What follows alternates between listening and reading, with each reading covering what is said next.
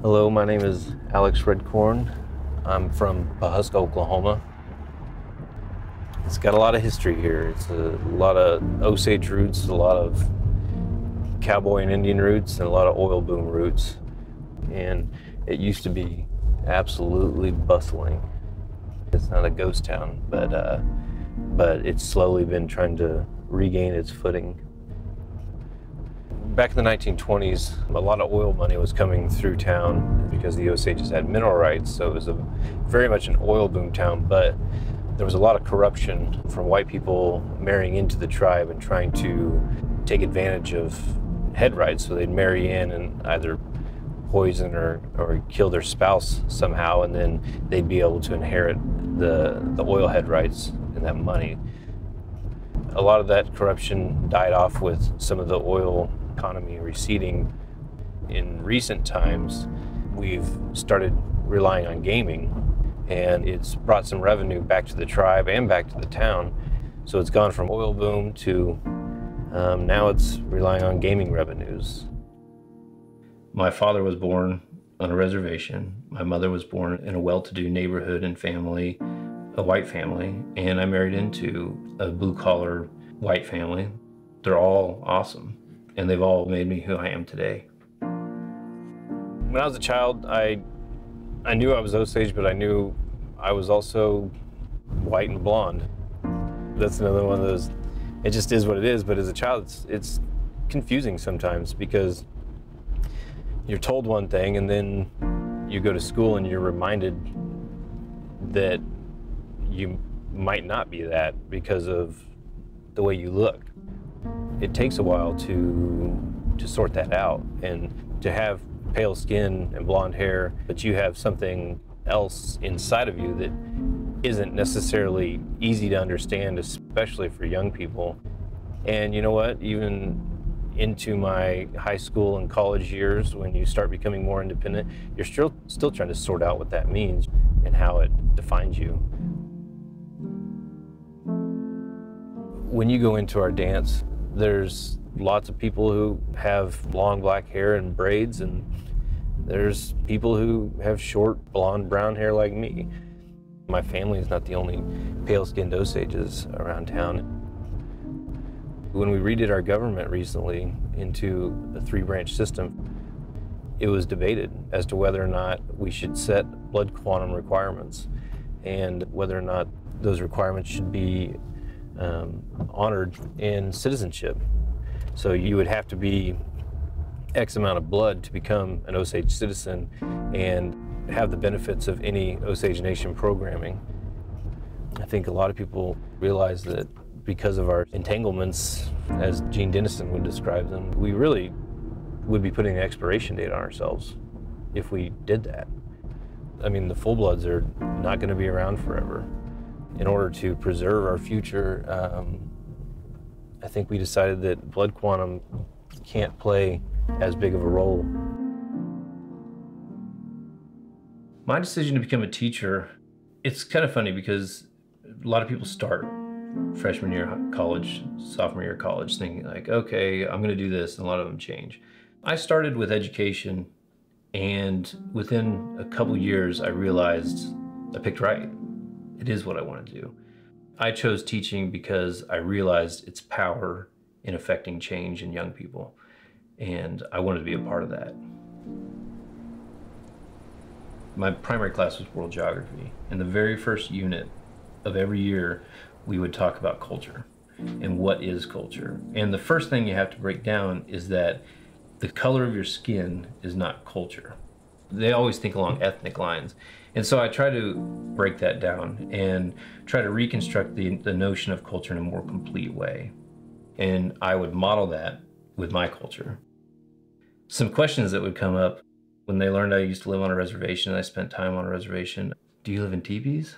And I would joke around with them about that. I would always tell them, we live in these things, they have walls and there's a roof, and we'd call them a house. It's mostly curiosity, because they've never been taught anything except what Indians are supposed to look like. We're fighting against a school curriculum that basically stops teaching about Indians after removal in the late 1800s, and then Indians just kind of end in the curriculum. Pop culture doesn't help, which is trying to fill in the gaps for everybody. And that's why things like mascots are such a big issue.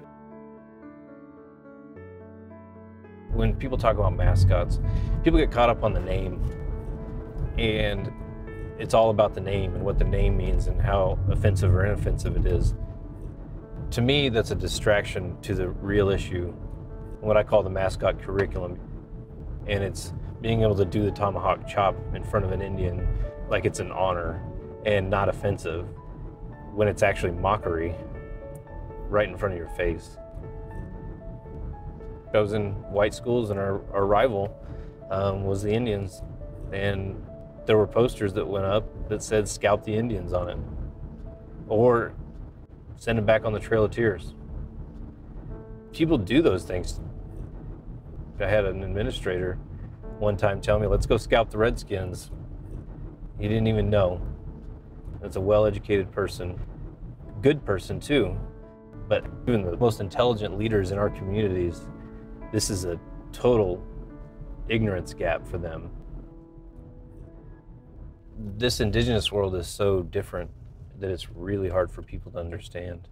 It's not like all white people are bad, but indigenous people often feel like they have to be defensive to protect what little we have left after centuries of systematic cultural destruction. So I taught social studies in suburban Kansas City for 7 years, and eventually I started to feel a little bit disconnected in some of the stuff I was doing. So I started looking into tribal education departments and Indian education, and really trying to make myself more complete as an educator as it relates to who I am. That kind of led me eventually to Kansas State, where I started a doctoral program, and I focused on indigenous and tribal needs within educational leadership. I've learned that being an agent of social justice is just as much about being conscious of yourself and the systems you're operating in as it is about understanding other people's culture and other people's perspectives. In 2015, we started a partnership between the Osage Nation and Kansas State University to help train indigenous educators, and we started with the creation of an educational leadership academy.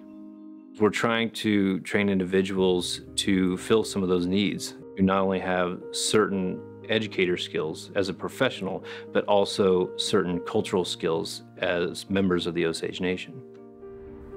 So one of the things that's hard for educators to do is to take time off work to attend school. So through our partnership with the Osage Nation, we are bringing K-State professors to Pawhuska to offer training on site on the reservation. We want to accommodate people so they can be working people while improving their skills as educators.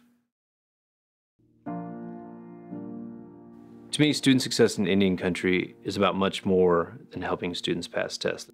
That's very important, but we also need to pick up the pieces from an attempted cultural genocide, put them back together, and try to move them into the future. Students need to be knowledgeable about their own histories, their own past, their own language, and we need to help them understand that that's something to be proud of. The greatest lesson I've learned regarding social justice is probably that you got to get people in the right places to help make some of these important decisions. The door's been cracked open, but we need more people with the credentials and the skills to help make those decisions. I believe there is a cost to promoting social justice education. People, when they feel like they've been raised in a world where they're supposed to treat everybody equally, and they feel like they're carrying that out, even though sometimes they may unknowingly be violating those values, they get very defensive. That lack of perspective and that lack of understanding creates kind of a backlash. And sometimes when you're the only person in the community, for you to stand up, you don't have a lot of people that have your back because they haven't walked in your shoes.